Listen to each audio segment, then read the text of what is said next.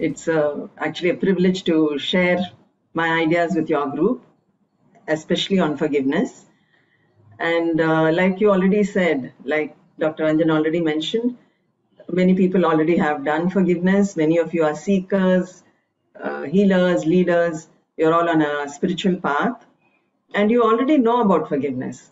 So rather than just talk about what forgiveness is, I hope today to direct your thinking towards how you can gift it to the world, how you can make it your legacy. Today people are in a constant search, they miss some inner connection, and forgiveness is the way you can bring that connection back. When we begin our lives, when we start off as babies, we are very open, we embrace the world with wide open hearts. But as we grow, we close ourselves. We get trapped in our hurt, fear, anger from the past. And forgiveness liberates us from those chains of hurt, bitterness, resentment.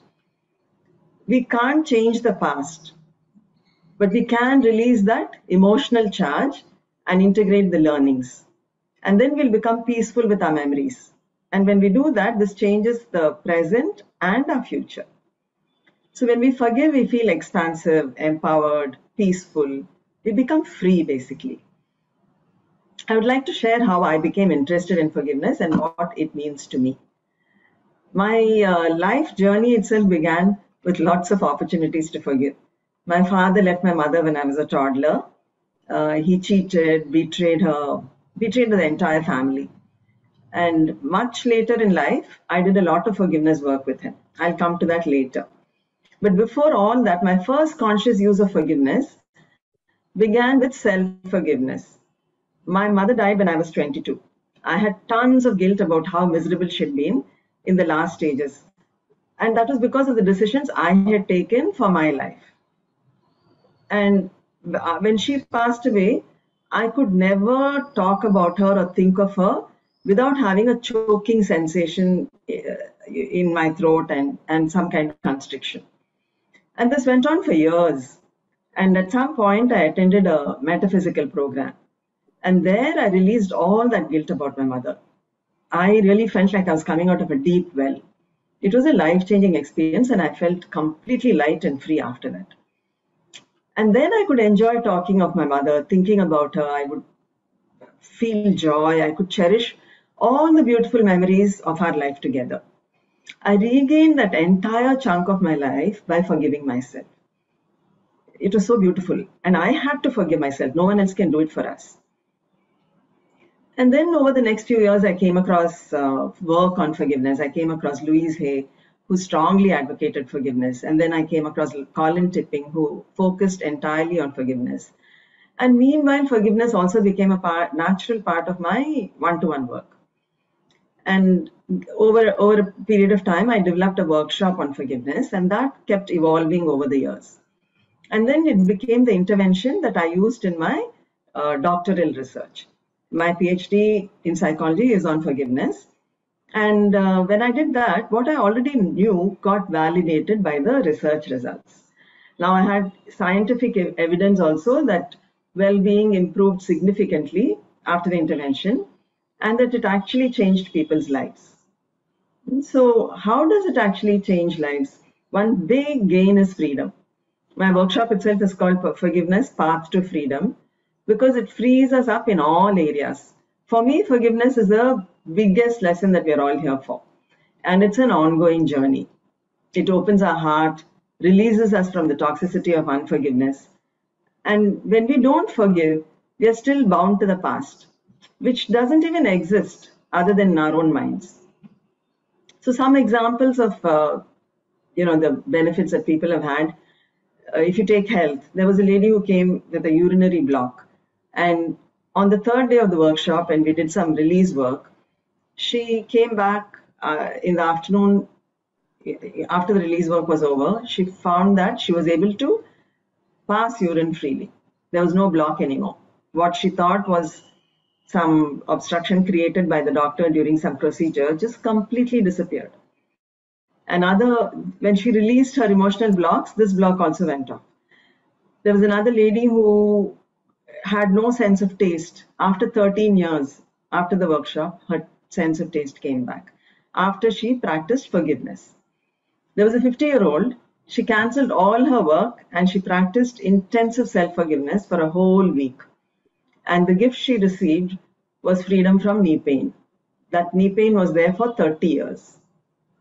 She was now able to climb stairs easily.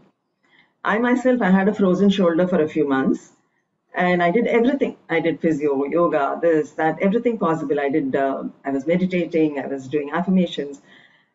And then finally I said, okay, these affirmations that I'm using, I'll make them into songs. And I started with the forgiveness song. And we went to the studio and it took us about 12 hours with a singer. And the lyrics were repeated so many times for it to come right. So we heard the lyrics over and over again for 12 hours. And it got done. I went home. It was midnight. I went to sleep. Next morning, I woke up and the shoulder was free, no longer frozen. With just repeatedly listening to the words, I got the gift of release. I don't even know what I had to forgive. It just happened. Any area, relationship, brother and sister, there was so much hatred. After the sister did forgiveness, the brother became very caring. It's very common with husband and wife situations where one person does the work, the relationship changes. Career, finances, every area. There was a lady actually who loaned a large sum of money to a friend, and that friend absconded with it. 1 decade later, when she came to the forgiveness workshop, she did forgiveness work with her. Within days, the friend contacted her and repaid the money. I know it all sounds like, how can this happen? But it happens, and it happens again and again, so it can't even be a coincidence.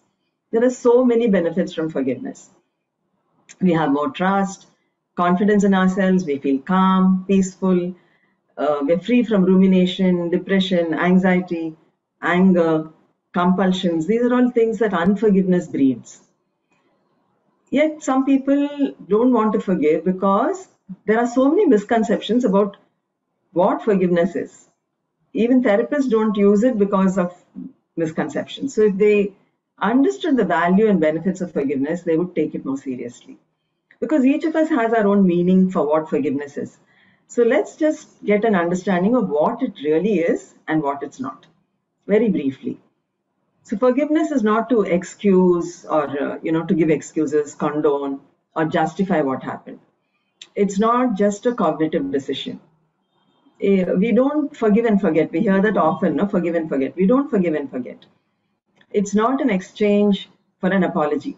I often hear, if they apologize, I'll forgive. That's not forgiveness. And it's not reconciliation. What genuine forgiveness is that we acknowledge the person for having wronged. We know that they've done something wrong, and we don't justify it. We work to release the emotional charge that wrong has created. About decision, the decision is the first step.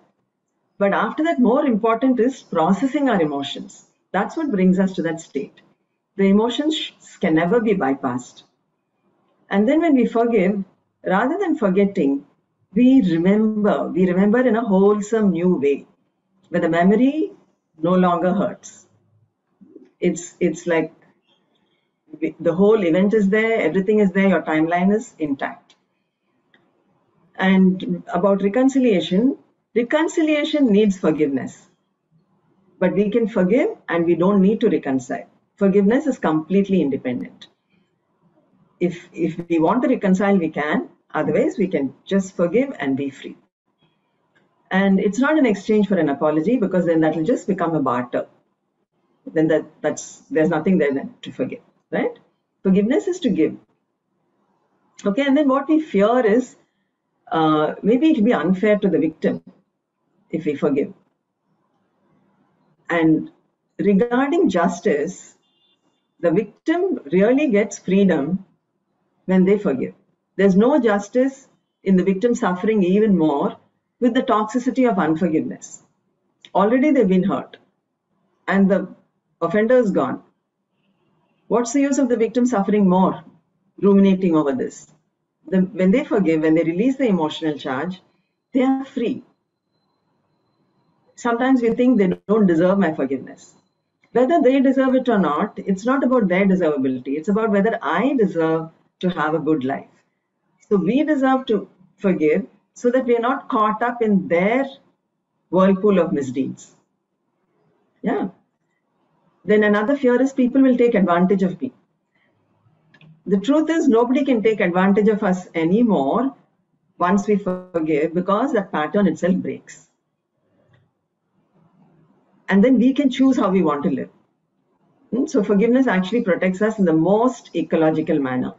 Once we drop those emotional patterns, we drop the need to be disrespected or taken advantage of. Then sometimes people say we have to spend a lot of energy to forgive. No, we don't. We gain energy when we forgive because it takes a lot of energy to hold on to grudges. We spend energy thinking about the same issue over and over again. Imagine how much energy we'll gain on an ongoing basis when we forgive. So it's effective in all areas of life: health, relationships, prosperity, peace. Whenever we are stuck in something, something is not working in our lives, that means there's something to forgive, even if we don't know what it is. So instead of waiting for someone else to do something, or in situations where you want the other person to first initiate, not worth it. It's worth investing our time into it for us to have that peace. Yeah, forgiveness works whether it's the smallest or the biggest grievance, whatever it is, bring it in. It's a small everyday grudges that actually eat into our system because they're so consistent and persistent. In spite of all this, if someone does not want to forgive, we want to kind of respect that, because we don't want to be insensitive. They probably have a reason not to.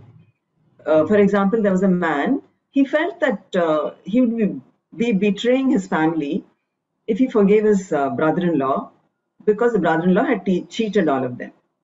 Even if he remotely thought of forgiving, a resistant part of him popped up. So in that situation, we have to work differently, where both parts are respected and listened to. The best is to start from wherever each one is. Even being willing to think about the possibility of forgiveness is a good start. Research shows that even thinking about it reduces stress levels, and it actually creates healing in the body. And if it's hard to forgive someone in particular, choose something smaller, choose a smaller hurt, and begin from there. That practice will allow you to go deeper. And then there are times where we are the wrongdoers and we need to be forgiven. So when we seek forgiveness, we cannot claim it or demand it. The other person has a right to forgive me or not to forgive me. They are justified in how they feel. So instead of depending on them, I can make peace within myself and then apologize genuinely without expecting that the person will forgive me or should forgive me. Since I'm the one who's feeling guilty and ashamed, I need to forgive myself. Once I forgive myself, they might also feel comfortable with me, and that awkwardness could recede, and they might feel compassionate towards me and accept my forgiveness. Like in my case with my mother was no longer alive. It would never happen if I were dependent on her to forgive me. She was not there to forgive. I had to forgive myself. Our center, we work with offenders in jail.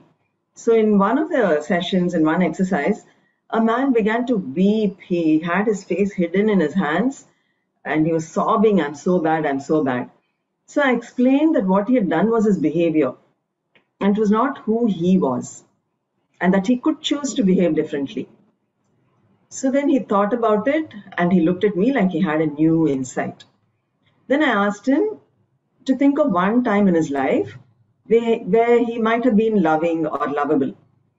I said, "Do you have one time like that?" So then he nodded in a moment of realization. Then I asked him, "Was there only one occasion or did you have several?" And then he said there were several times. So I asked him if he could love himself for those times. His eyes just went moist, not in shame this time, but grateful that he could recognize that he too had some goodness within him. He gave a smile like he had just regained his life. It was such a moving moment. Yeah, so when we acknowledge what we have done and then we forgive ourselves, we can move out of that pattern and then we can live our truth. That's what this boy had, that opportunity now. And what is our truth? Our truth is love, compassion, well-being. That's what is at our core. So forgiveness is the bridge between our wounded state and our core state of love and compassion. So once we reach that state of forgiveness, we can easily access this love and compassion. And forgiveness does not undo the wrong or reduce it. It is just for us to be free of that negative effect of the past so that we can live a full life. So how are we actually living? If we look at our lives, if we are talking about living a full life, how are we living our life? At the end of our life, we have a lot of material possessions, whatever, isn't it? And while we're living, we make a will and a testament so that when we die, our property is distributed to whomever we want it to go, isn't it? Along with our material villables, we also will something that we don't even realize. We will our attitude, our actions, our thoughts, our behavior to our descendants. So what is the emotional will that you are making? What would you want to leave behind? So just close your eyes and reflect on some questions that I'll ask you. You can close your eyes and do that now. What is the legacy that you are leaving behind? Do future generations receive your goodwill, or are they gifted with ill will and hatred? Or is it a combination of both? What they receive is how you are living now and what you feel at the end of your life. Take a few moments to become aware of what it really is, and when you're ready, you can come back.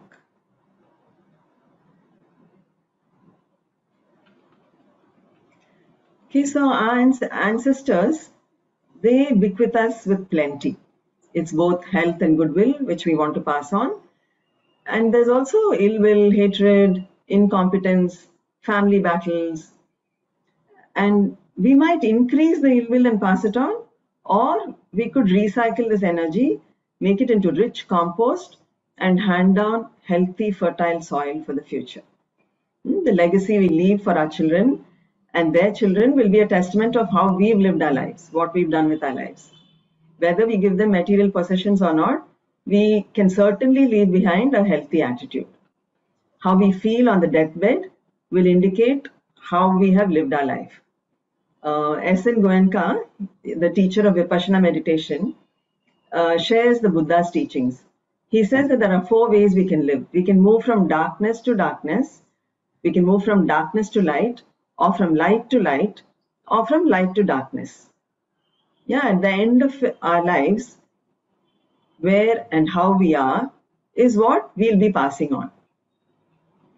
So again, close your eyes and check within honestly from your life so far.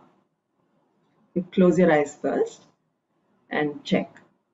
From your life so far, will you be handing down joy and wisdom? Or will you be handing down misery and emotional bankruptcy? Okay, I found it. Or is it a combination of both? Which is more?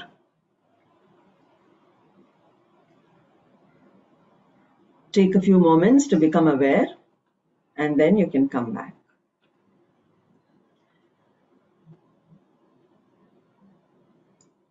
So our life is filled with opportunities to grow in awareness and to acquire emotional wealth and wisdom.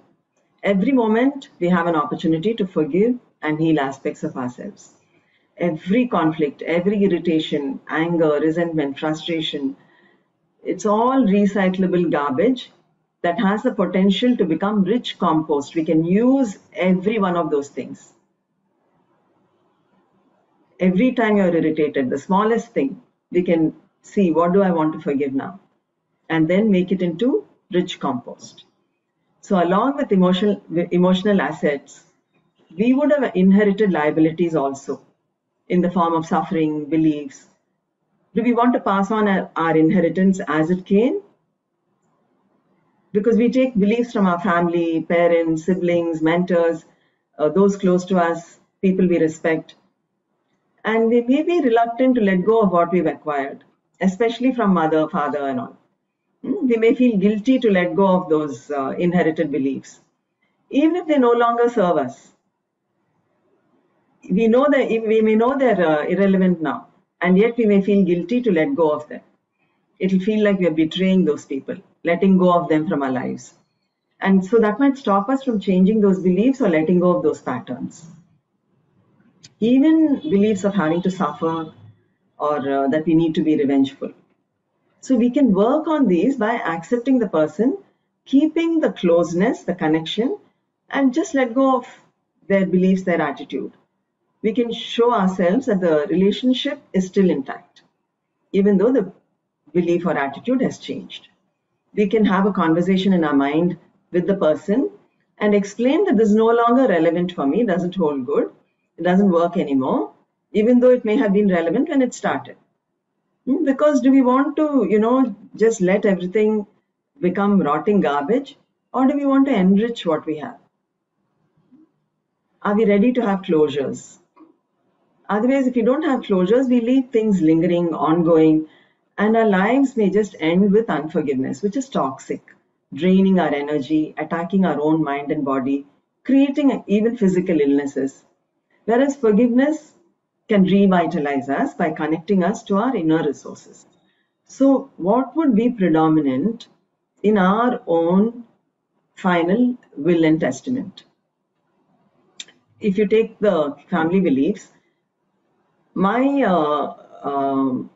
mother and my entire family, they remained angry with my father. And it was justified because of his terrible actions. And my mother died with feelings of being betrayed in love. And this became my inheritance. I also held it for some time, and I repeated the pattern in my life with a bad marriage. And I have been fortunate to break out of that pattern through all the forgiveness work that I did with my father in mind. So forgiveness has rewritten my will and testament, changing not only the legacy I'm leaving behind, but also my family legacy, because it's now ending with me. If something has been running in the family and we don't want to hand it down to our descendants, we can break the cycle now with forgiveness. Through our forgiveness, that aspect of conflict will no longer exist. It cannot be passed on to the next generation, into the world. We end the cycle with ourselves. We heal the past, we heal ourselves, and that's the gift that we will to the world around us. Okay, so this will represents our will, the will that we're making, the emotional will. It will represent the overall attitude and the will with which we have lived our life. And the testament reflects our actions, our thoughts, our behaviors. It's a testimony to our characteristics. The testament is what we have shown to ourselves and to others over the years of living our lives. It might have changed in various stages of our life. And are we changing, or does our testament remain the same and even have mold on it? Even good property, if it's not maintained, will become dilapidated. So same with our attitudes, thoughts, behaviors. Are we just holding on to what we have, what we've been given, rather than becoming who we are? That becoming we can do through releasing and forgiving. If we keep in mind that every action that we take is reflected in our emotional will, we might live our lives differently. This mental, emotional, spiritual wealth we generate, that can't be contained inside of us. It's our legacy that spreads to everyone in our lives, even while we are alive, unlike the material wealth we accumulate. This goes to the descendants of our entire world. And this legacy does not require a written legal document. Our life is the legal document. How we live our life is the writing on that document. And this will does not have to be probated. We can't control to whom we leave this legacy. our legacy of emotions, thoughts, and attitude, because our legacy is already being dispersed even while we are alive. And the will cannot be refuted or revoked, because whether anyone wants it or not, whatever we are accumulating is perpetually being passed on during our life and even beyond our lives. And it doesn't matter whether we have children or not, because this legacy is not limited to our family lineage. Our thoughts and actions of each moment are already out in the world.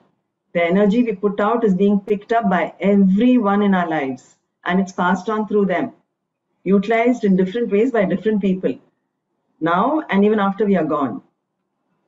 Let's pause here and contemplate on our life up until now. We're going to do a little exercise. Let's transport ourselves to the future when we are at the end of our lives. Okay, so close your eyes and again reflect on these questions. Please close your eyes. If I were living the last 12 hours of my life, what would I be thinking about? What are my thoughts? What are my actions? Am I satisfied with the will, the testament, the legacy I am leaving behind? Is there some regret in my life?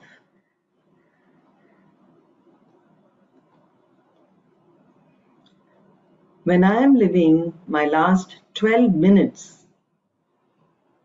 how do I feel about how I have lived my life? How would I want to feel?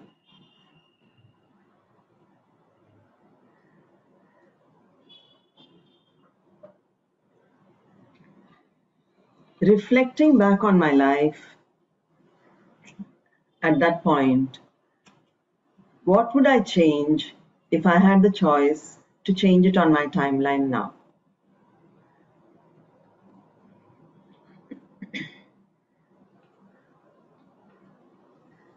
When you're ready, you can open your eyes and come back and just notice what came up. So we all make mistakes. We've all been hasty in decisions, been selfish, felt injured, retaliated, different things. We may have distanced ourselves from people, made new relationships, ignored some. Looking back, if there was a possibility of resolving the conflicts in each relationship, would that be a choice you would make? Not to reconcile, but to resolve the conflict that exists. Would you make the effort to forgive? Or would you rather avoid it for now, retain the strife, and carry all this baggage of unresolved issues into your next journey, your next life? If you're shifting residence from one country to another, we would dispose of everything and, vacate properly. We would sell everything, carry only what we want with us. We won't leave things pending, right? Similarly, reflecting at the end of our lives, would we choose to close up, wind up, end conflicts, be at peace before leaving, or do we want to have it all pending and live in a state of restlessness, agitation, carrying all those encumbrances from our past? If your answer is that you want peace, say it aloud to yourself. Yes, I want to create peace. Say it now. Yeah. This path of forgiveness frees us of all those attachments, bonds, conflicts, unresolved issues, so that what gets dispersed through our will is harmony and goodwill. And there's no other time than now to begin the work of forgiveness. If you're already on that journey, now is the time to do more, to become aware of every single discomfort inside us and work it through. And if we do this now, in the last few hours or last few minutes of our life, before we die, we would have the gift of sweet remembrances, memories of our life, memories of even the conflicts as events in our life that helped us to grow and learn. Memories without that emotional charge of hatred. Just sweet remembrances. And then we can live in contentment and peace, willing to move on with love and peace in our heart. And we'll bestow this upon our family, our world, and even onto our own future lives. That's what we'll be creating for our future lives. So, if the time is now to begin this journey towards our inevitable death, to play an active role towards a peaceful death, and to leave behind a legacy of goodwill, what would you do?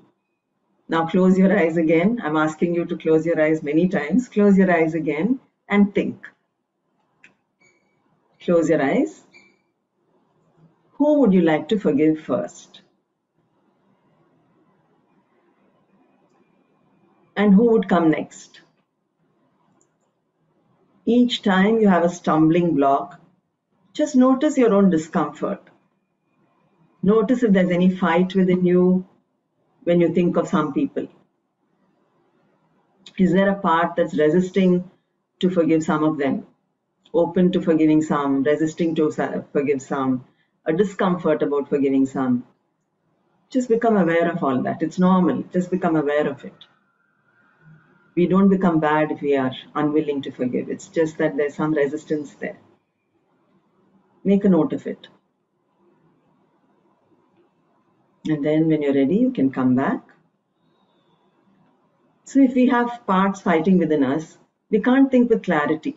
Within fighting, we are doomed to fall, like a country that's fighting within itself. A country with solidarity will win. And forgiveness creates that solidarity within us. And in that solidarity, in that unity within us comes courage, strength, peace. And that leads to more willingness to forgive. And this becomes a cycle. And the gift of forgiveness will just keep flowing. And the more we forgive, the more we receive. So we acquire multiplied benefits and blessings from all others through our forgiveness. And then we leave behind these benefits and blessings for our family, our friends, our society, our earth. The writing on our will and testament then would have what? It will have words of peace, love, forgiveness, and we bequeath to the descendants of the future all that we've learned and the effects of all that we have practiced. We might think, whatever we do, it's only one drop in the ocean, and so why bother to do anything? And this kind of apathy is what has brought the world to where it is today. There was a girl and her father, they were driving, and accidentally they bumped lightly into a bike. The guy on the bike got so furious, he followed them all the way to wherever they went, banged on that car, shattered the glass at the back, and then zoomed off. So there's so much of fury stored in people today. And if you just stay passive, it's actually criminal. Instead of helplessly escaping from action, we want to start with action. We can start with just one person. That is ourselves. We can take charge of ourselves. As we transform, our change will allow a few others around us to transform. And as we change, we create change in our small circle. In our, if I take my workshop, in a small group of 30 people who attend a workshop, they experience transformation from ill will to goodwill. And they use the methods and they bring change, so much more change in themselves, and their families start changing. So with 30 people who are here, 30 families change, and friends of those 30 families change, and the change continues to spread. There was a man called Ilango. He was very angry with his father. He felt his father had overlooked him and had been partial to his sister about property. So in the workshop, he did a lot of release work with the father, expressing all his anger. And a couple of weeks later, he called me up to say, what am I doing? I've been abusing my father for so many years. He's 70 years old. Is this the life that he deserves? How could I treat him like this? So I asked him, what do you want to do now? He said, no, I've already stopped treating him that way. I'm giving him a lot of love and affection. It is terrible that he had to put up with all this abuse from me. So this man's perspective on how he viewed his father changed. And once he had expressed all that anger and forgiven his father, he just stepped into forgiveness. And what he actually felt for his father deep inside was then free to emerge. And that was the love and compassion that he felt. that property and all that didn't matter anymore. It was the father and son relationship. It changed the whole thing.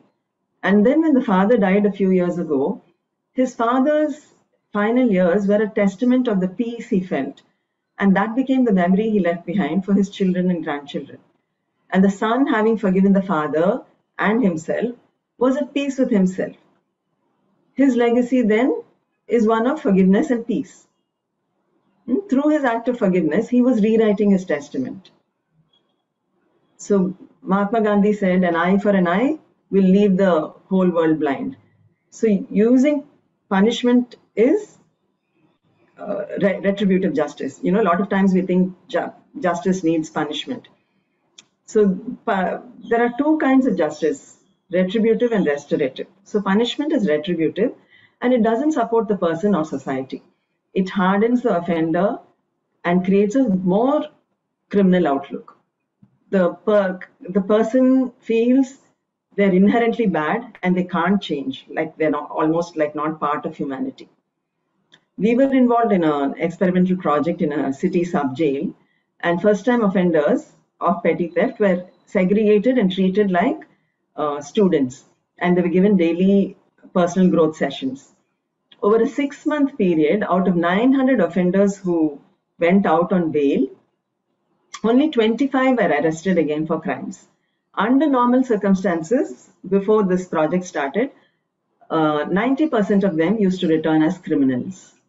See the difference, just with how they were given an opportunity to change. There's a tribe in South Africa which is very beautiful. When a person acts irresponsibly or unjustly, he's placed in the center of the village. He's alone, unfettered, and all the work in this village will cease. Every man, woman, and child joins the circle, and each person will speak to the accused. And what will they speak? They'll recall all the good things that the person in the center has done in his lifetime. Only the good things. And each person will say it. And this ceremony could last for days. And at the end of it, once everybody is done, the circle is broken and the person is welcomed back into the tribe. Isn't it beautiful?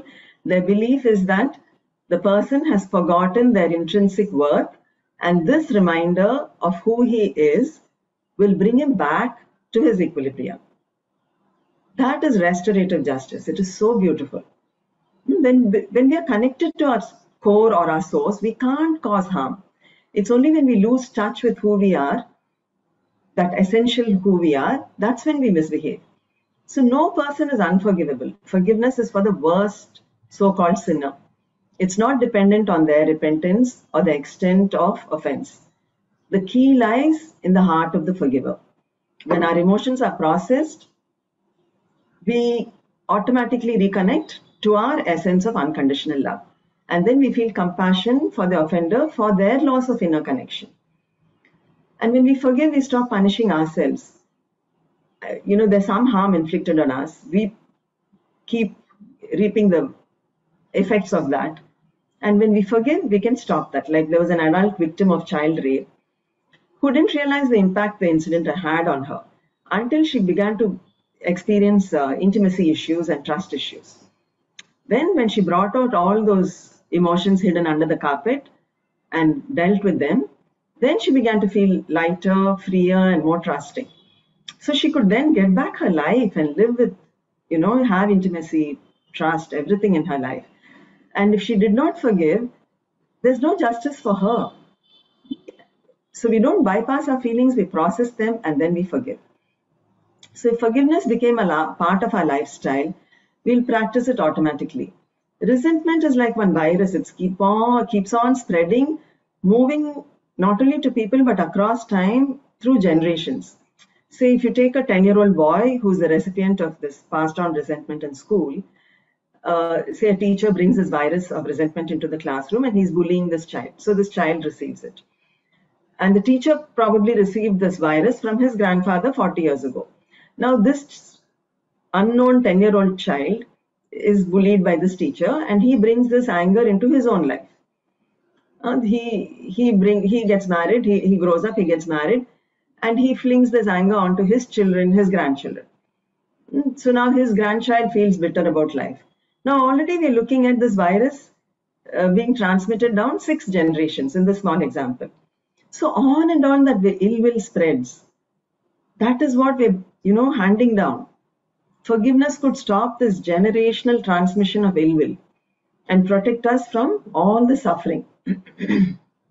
We can become the person to break the cycle of woundedness. We become the testimony of change for the better. And we can reduce the perpetration of violence in our society. Just as ill will spreads easily, we can facilitate the spread of goodwill also in small ripples. Over time, we'll be the creators of large waves of transformation. Every time we heal one aspect, we reduce it in that whole collective consciousness, in that morphogenetic field.